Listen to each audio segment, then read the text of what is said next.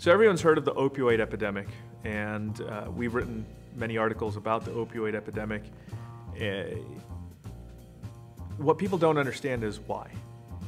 Right now, people think that the opioid epidemic is all about a bunch of doctors writing a bunch of opioids and a bunch of patients just randomly overdosing overnight, taking something as prescribed.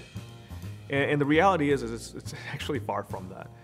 So we do have some really bad doctors prescribing some really bad molecules, and we do have some really bad patients who have absolutely no good intentions.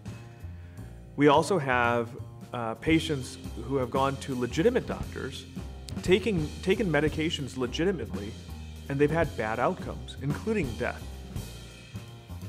That's where we're seeing a complete disconnect from what is really happening to what people think is happening.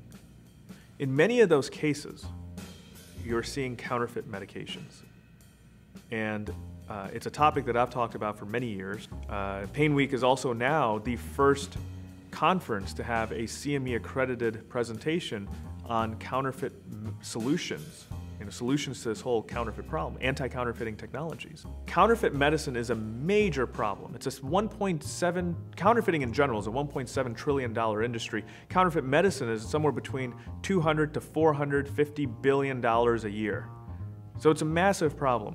And we have multiple different types of counterfeiting. We have legal, completely allowed legal counterfeiting that occurs as we speak. We have illegal counterfeiting. We have brand name counterfeiting. We have generic counterfeiting. And we are not doing a very good job of educating the population about counterfeits. We're not doing a very good job of policing counterfeits. Right now, the FDA allows a bioequivalence variation between 80 to 125%. So when you calculate that out, it's about a 56% variance from the original branded product. And we are seeing that in clinical practice daily, where we see these products are, one day they're not working, the next day they're working too well. So what happens in those situations is the patient says, I'm going to take 2 or 3 or 4 of these tablets because they're not working. And then when they end up getting a product that works even better than it's supposed to, and they take 4 of those, they overdose. They die.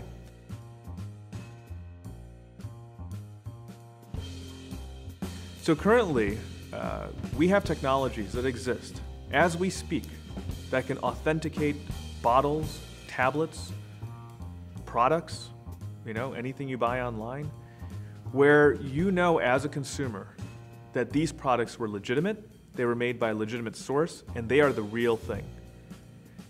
There are technologies out there that contain anti-counterfeit properties, and those technologies exist right now. And you can put them on bottles right now. You can put them on pills right now. Obviously, fine print, FDA approval for that product, blah, blah, blah. But the technology is there. You can do that right now. Until society demands that they want to have legitimate products, these companies don't have an incentive to spend even a penny to put these products on there. The only incentive they have right now is the government, who has passed these laws called e-pedigree laws, which they're supposed to be able to document and track and trace these pills. That law has been pushed down the road so often, it's I think been pushed down over half a decade now, because none of these companies have stepped up. So the take-home message here is that you can get safer products today. You can authenticate safer products today. You can save lives today. You can improve morbidity and mortality today. You can reduce costs of healthcare today. And this goes way beyond just medicine. Even products, electronics. You can make sure your electronics don't blow up today. A lot of things you can do today. Society has to demand it.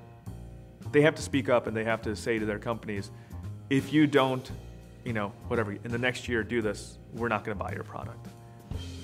And you know what? Someone will authenticate their products, and you know what? They will capture that marketplace. Both because patients and consumers want to buy real things, and they also want to support companies that want to help people and that want to save lives.